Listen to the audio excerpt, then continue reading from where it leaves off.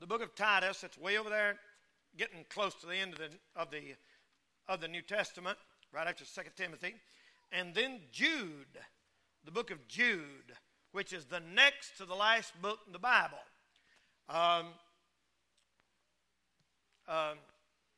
guess for phone people that's hard to do, but I tell you to bring Bible. Titus chapter number 2. Titus chapter number 2. And then the book of Jude, only one chapter. First we'll look at Titus chapter number 2. And look at that great verse here. Verse 11. And we're going to read a little Bible here now, and I'm going to preach. Listen. Titus 2:11.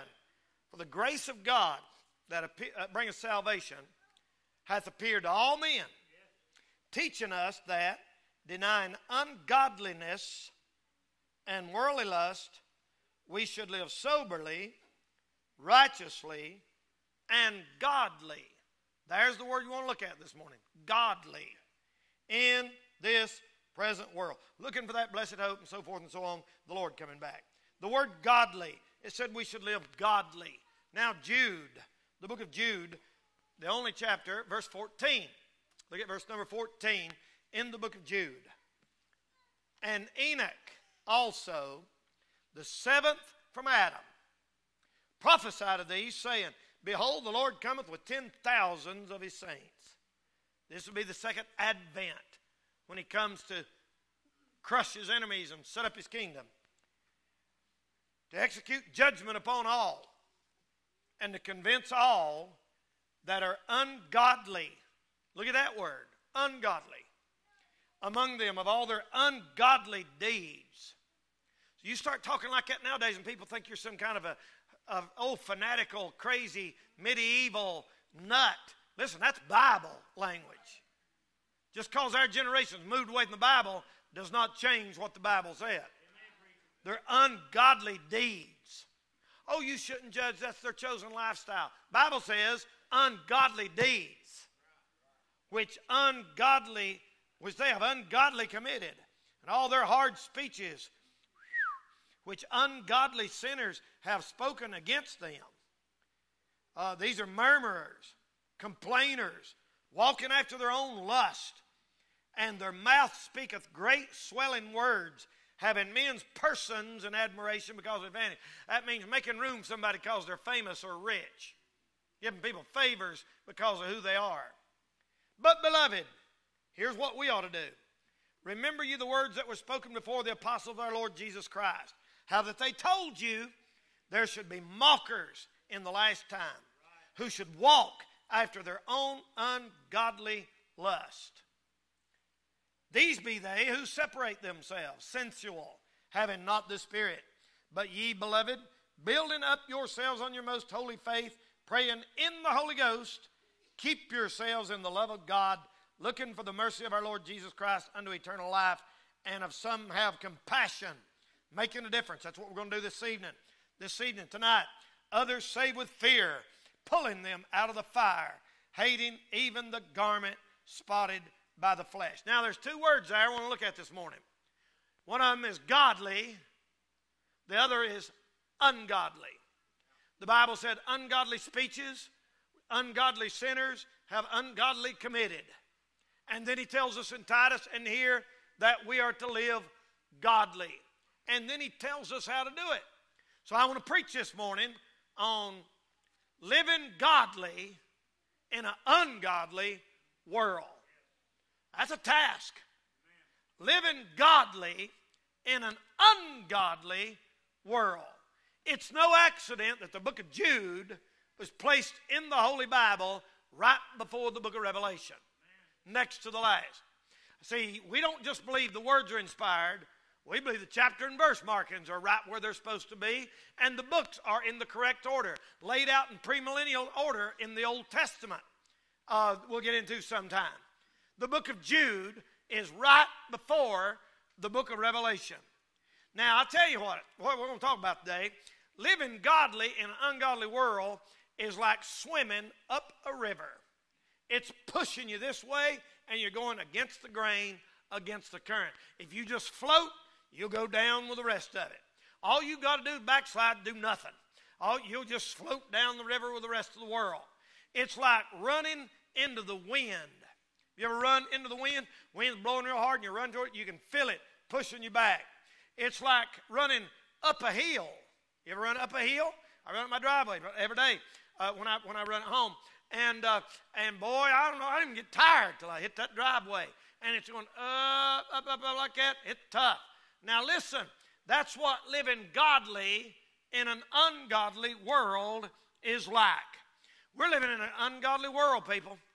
It's unbelievable. You don't have to look 10 feet in front of you to hear and see continual bad news. I just saw a thing on that coronavirus that everybody's talking about right now. It's on the news. I think 78,000 people have been infected over. I don't know how many have died. And it's not that big of a deal, supposedly, here in the United States yet. Maybe it will, maybe it won't. I don't know. But it's always something like that. I just at random, the news pops up on my phone, and this little article, that little article, this little article, and I don't usually read it. Once in a while, something catches my eye, if it's local or something like that. And last night, I just wrote down these things just last night. I mean, no big deal. Wasn't no. I just wrote down a 25-year-old woman was murdered the other day and skinned. Her skin took off of her body. 3-year-old was found dead on a school bus.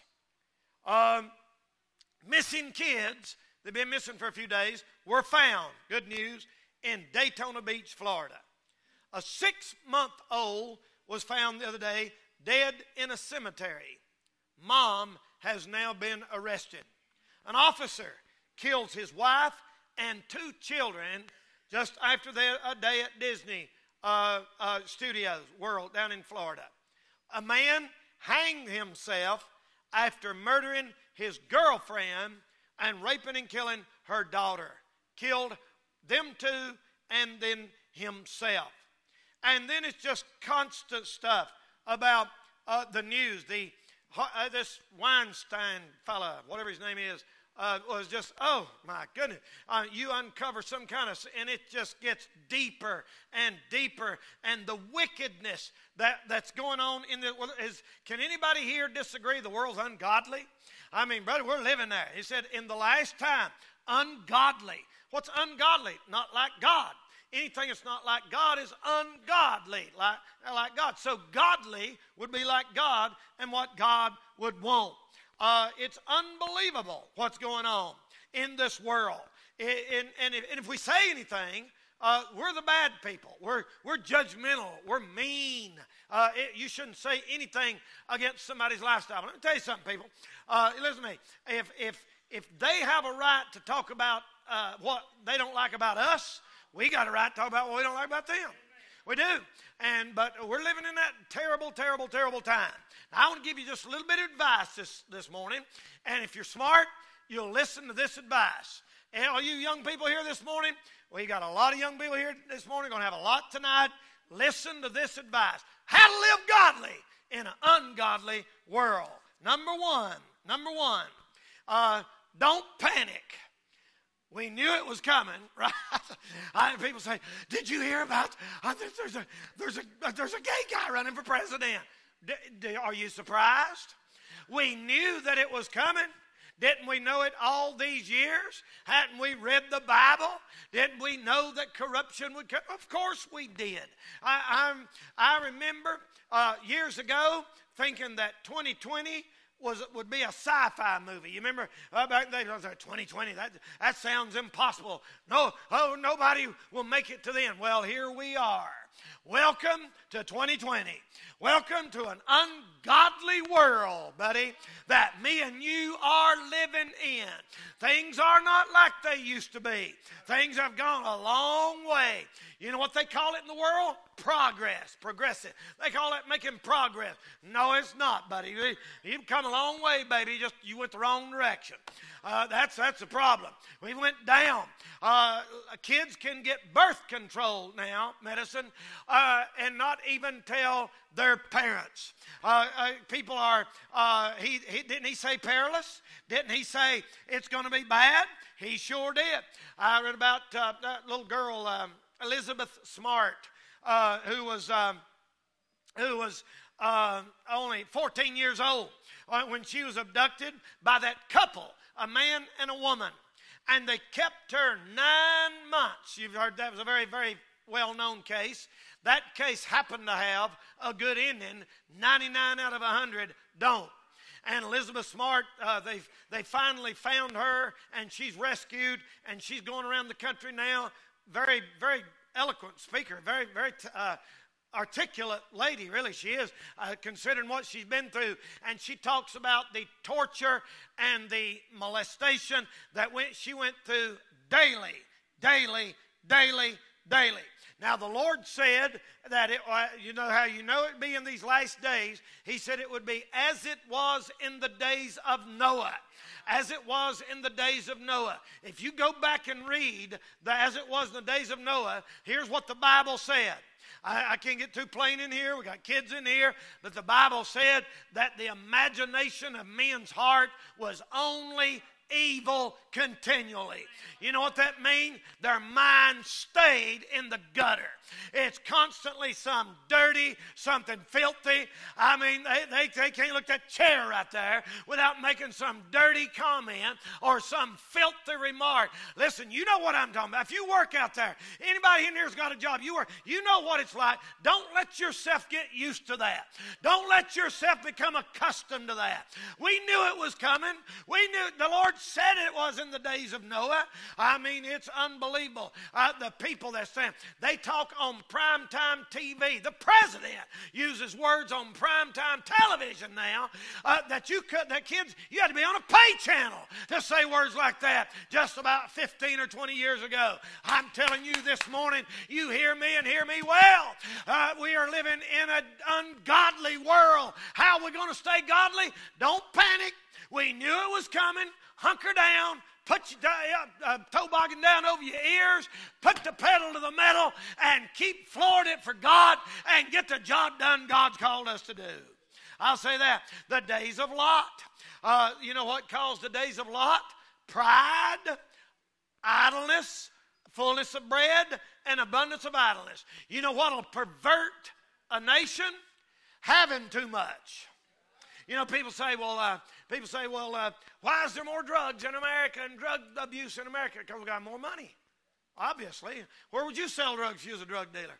I mean, if you wouldn't go to some poor country, you wouldn't go to Haiti, you'd come to America. Pride, fullness of bread, and abundance of idleness. That means a bunch of people that have their belly full and don't have to work and plenty of free time on their hands will turn into a pervert. And we've lived to see the time of the normalization of perversion.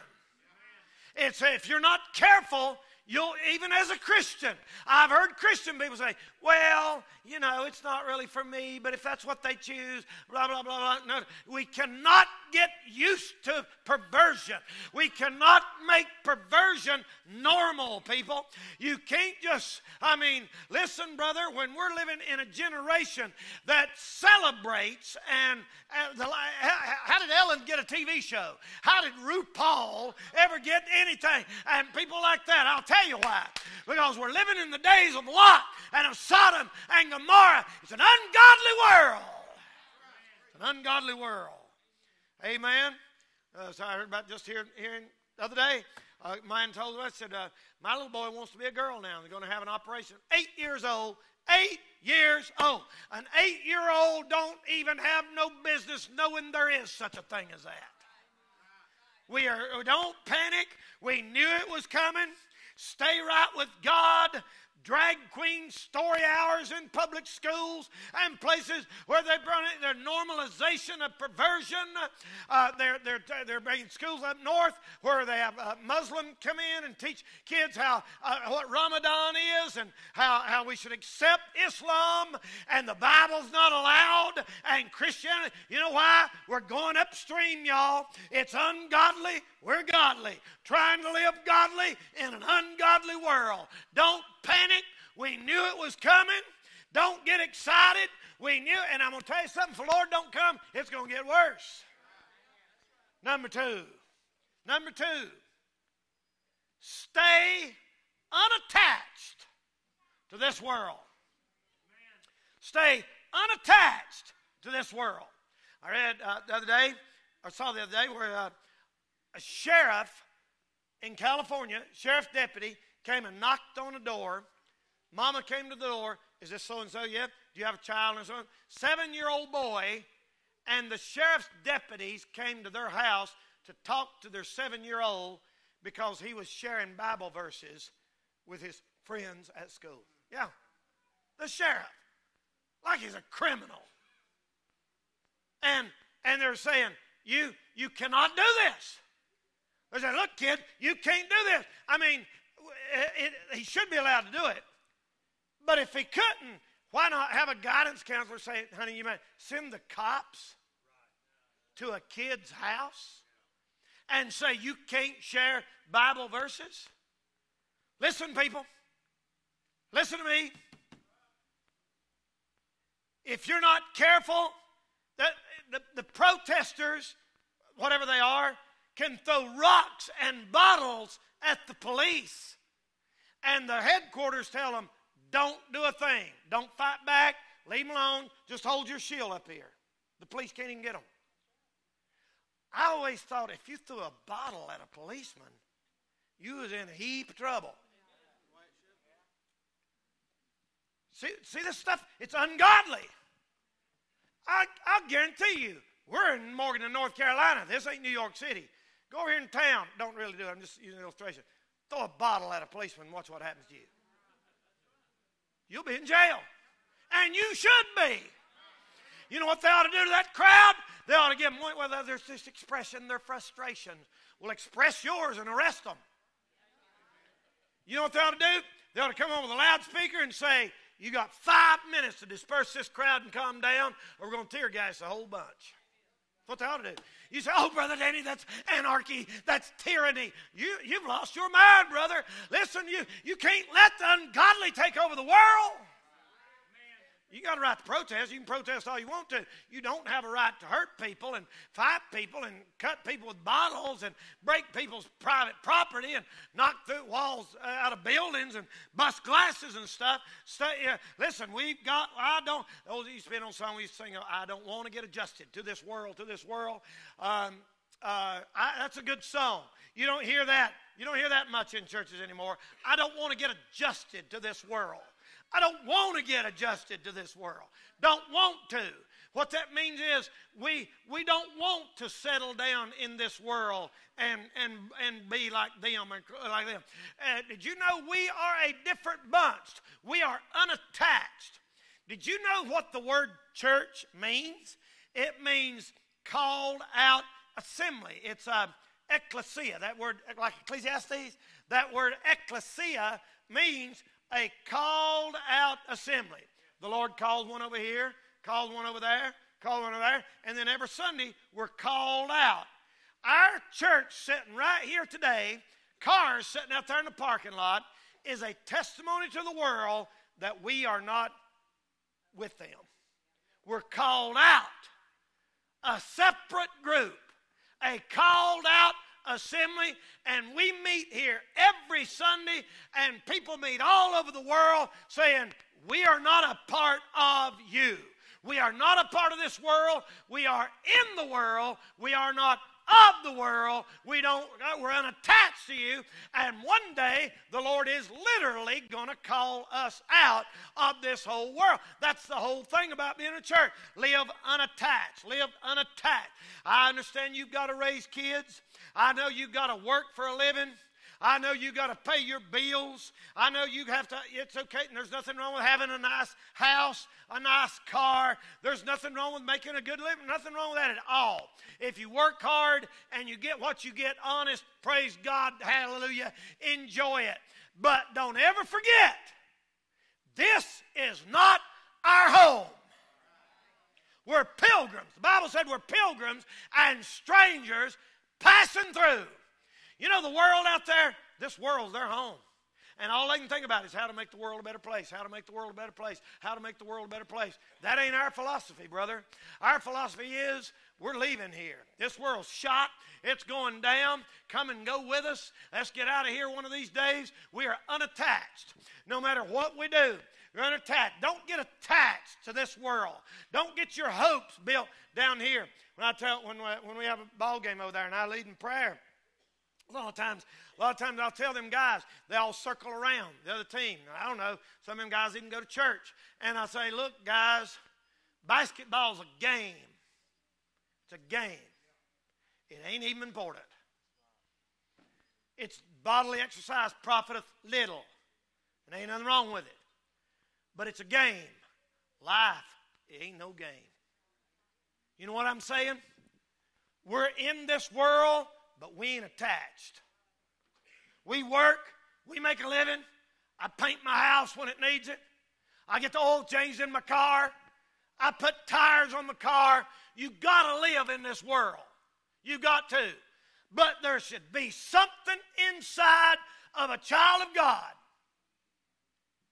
that's saying, I work here, I pay my bills, I pay for my house, but Lord, anytime you're ready to take us, you take us because we got something better up there. Unattached. Amen. Lord have mercy, brother. Every child of God ought to just go out with one eye up yonder and one down here, buddy. I look up and saying, this could be the day that the Lord comes and gets us out of here. I'm not attached to this old world. You know how to live godly in an ungodly world. You know the best way to live right in an ungodly world is to be looking for the Lord to come. He that hath this hope in him hath purified himself, even as he is pure. It'll make you live right. It'll help you stay your thoughts right. It'll help you make the right decision. Say, unattached.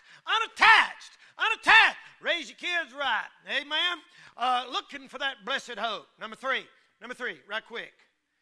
Here's some good advice. Many of you that know me for years know this. I've figured this out in 40 years of doing this. Here's some good advice. People say, Brother Danny, I don't want to be a pessimist, but I want to be over-optimistic. Give us some good advice. Number 3, hope for the best. Prepare for the worst. Take what comes, keep your mouth shut, and thank God you ain't in hell. Amen. The best way to live your life, I'm telling you. I've seen people do it every way you can do it. You say, well, we shouldn't just go around thinking something bad's going to happen. I didn't say that. I said, hope for the best. But if you hope for the best all the time, you're getting ready to get your head knocked off. You better expect the worst. Oh, that's awful, isn't it? Oh, you're so pessimistic. Oh, you should be positive. Oh, well, you're a nut and don't know it. Maybe you do know it. I hope you do. Listen, bad things are going to happen. You know, I heard one preacher get on to me and said, well, you shouldn't speak it. Are you crazy? You think if you don't speak it, nothing bad's never going to happen to you? I got news for you, bud. It's going to happen whether you speak it or not. Man's born into trouble as sparks fly upward. Now, I'm telling you, if you try to live right, you shall suffer persecution. You're not going to get out of this world. We, through much tribulation, enter in the kingdom of God. It's all the way through the Bible. You can't get out. We're going to have trouble. Somebody's going to get sick. Somebody's going to... I told Corey, she's at the doctor in Asheville right now, unless she's got out. She's had a tough time with that. I mean, really tough. A lot worse than what we had thought. And y'all keep praying for it. And I told her this. I said, honey, just hope for the best. Hope for the best. Hope for the best. We're praying God will touch it. We're praying on it. Expect the worst. Don't expect, don't tell them what's liable to happen. And then if no matter what happens, thank God you ain't in hell. Amen? Listen, no matter how bad it gets, we ain't in hell. And then we ain't going neither. Glory to God. I mean, you know how to live godly in an ungodly world? Stay the course, brother. Amen. God's been good. God's been good. I hope for the best. I thank God for our health. My family's all healthy except for that little issue with her. And praise God for that. But I ain't dumb. I know as we get older, things are going to happen. There's going to be sickness. There's going to be heartache and heart attack and blood pressure and strokes and stuff. I mean, it happens to everybody. Just thank God you're not in hell and thank God for His blessings on your life. No adversity. Adversity is really better for you than prosperity, to tell you the truth. You're more apt to live right in adverse times than you are prosperous times. I read a story about a man and a woman named William and Mary Veith in Scotland, 1680. Let your mind go back for 3 or 4 minutes to 1680. No electricity, no cars, no way to communicate with people across the country or across town unless you went and found them, talked to them face to face. No telephones. No refrigerators, microwaves, stoves, oven, just a house and a fire in it. And William was a godly Presbyterian preacher. His wife Mary, him had a couple of children. This is in Scotland in 1680. At that time, it was against the law to be a Protestant preacher. The Catholic Church did not want to lose control of the countries and said it was against, you could be arrested for being anything against the Pope or the Catholic hierarchy.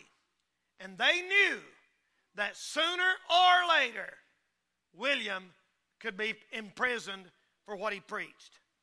Sure enough,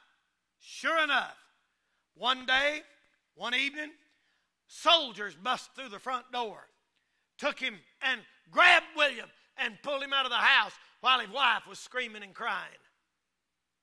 Couldn't call the cops. They was the cops. They owned the cops. They put him in prison many, many miles away. There's that little woman left with them kids in bitter, cold January weather. No government help. No food stamps. No calling a lawyer and saying they violated. No First Amendment rights. No Constitution. Buddy, it was bad. She cried herself to sleep at night. They put him in prison for what he believed. She poured out her soul to God. She claimed verses like, trust in the Lord with all thine heart, lean not thine own understanding. She claimed verses like, fear not what man can do unto you, and so forth and so on. She finally said, I'm going to see him, and got on a horse and rode in a snow in bitter cold January, past a preacher's wife, on a horse, almost froze to death. She got there at midnight, and the guards wouldn't let her in to see him because it was too late at night. They said, we'll let you see him tomorrow. That girl got out there beside a fire all night long so she wouldn't freeze to death.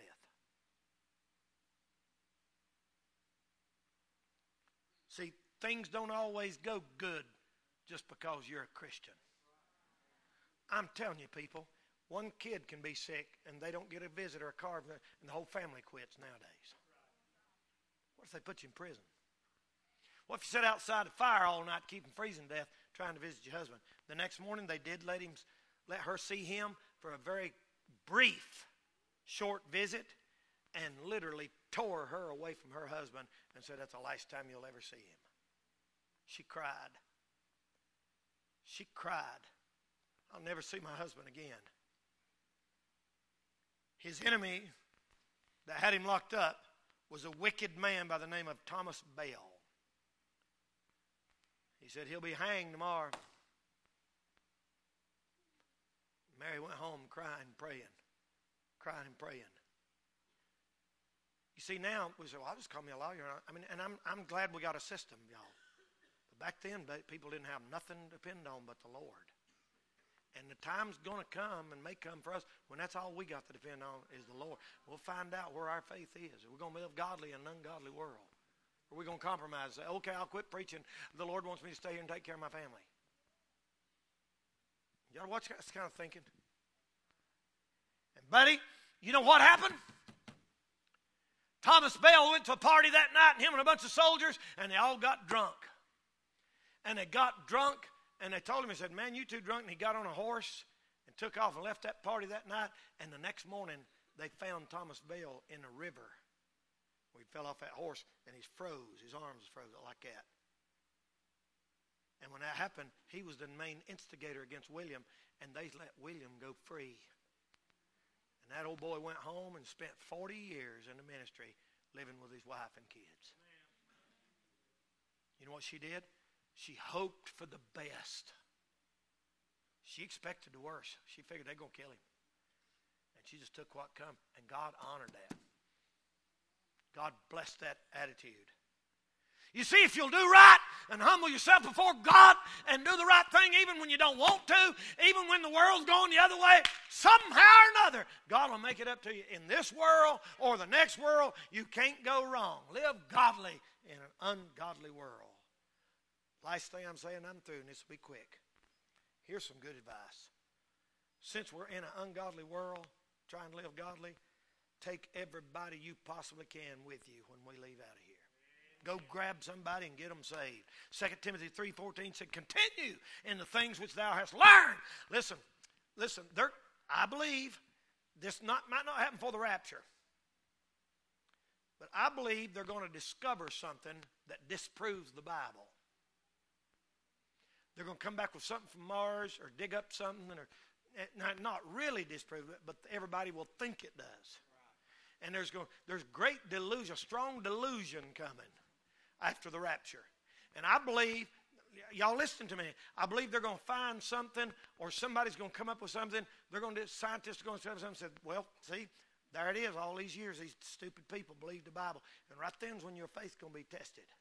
That's why God put there in that book, continue thou in the things which thou hast learned, knowing of whom thou hast learned them, being assured. Get out in a pine thicket somewhere, get your Bible, and get out and say, God, be real to me. Make it real to me, God. No matter what tests we have to face, God, make it real. Help me to stay right in an ungodly world. Don't give up. Don't give up. Don't give in. There's too many Christians saying, well, I heard one girl say, I'm a recovering independent Baptist. You're just a pitiful little nut's what you are. Listen, you crazy thing. Listen, people, be a Bible-believing Christian. You don't have to recover from believing what's right. If it's right, believe it. If it's wrong, ditch it.